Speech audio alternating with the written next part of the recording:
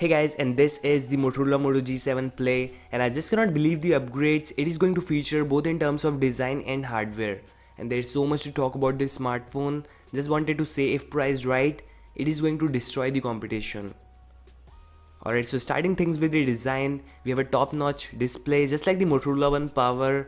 However, the chin looks a tiny bit huge in size, and yeah, that's totally fine because the price is going to be really low. I mean, Play series is known for the lowest price Moto G smartphones. So yeah, basically you are getting a 19:9 panel, and next up is the back design. This time they are not going to use acrylic back. To cut the cost, they are going to use a sort of frosted plastic design, and yeah, that's totally fine. It looks nice. You have a single camera on back and rear. Nothing fancy or new here. The cameras are going to be really impressive as usual. I have personally used the Moto G6, Moto G6 Play also, and the cameras were amazing. Let's now move to the specification side, and it is coming with a Snapdragon 632 processor.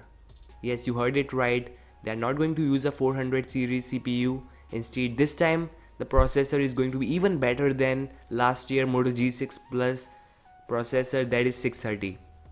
So 632 paired with Adreno 506 GPU is going to provide an amazing performance and better battery life.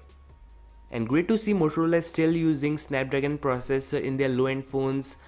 I hope they never switch to MediaTek. It has a 3000 mAh of battery, which is decent for such price.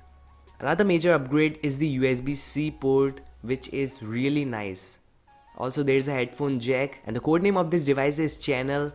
Okay, so Motorola is developing total of 4 Moto G smartphones, and that's going to be Moto G7 Play, standard Moto G7, G7 Plus, and at last the G7 Power. So you guys are the one to decide which one to choose. The G7 is going to feature a Snapdragon 660 processor according to the leaks, and the G7 Plus may be 670 or 710, while there is no information about the G7 Power. And if priced aggressively, they can literally win this race. So thank you for watching this video. I hope you enjoyed it. Don't forget to like, subscribe, and peace out.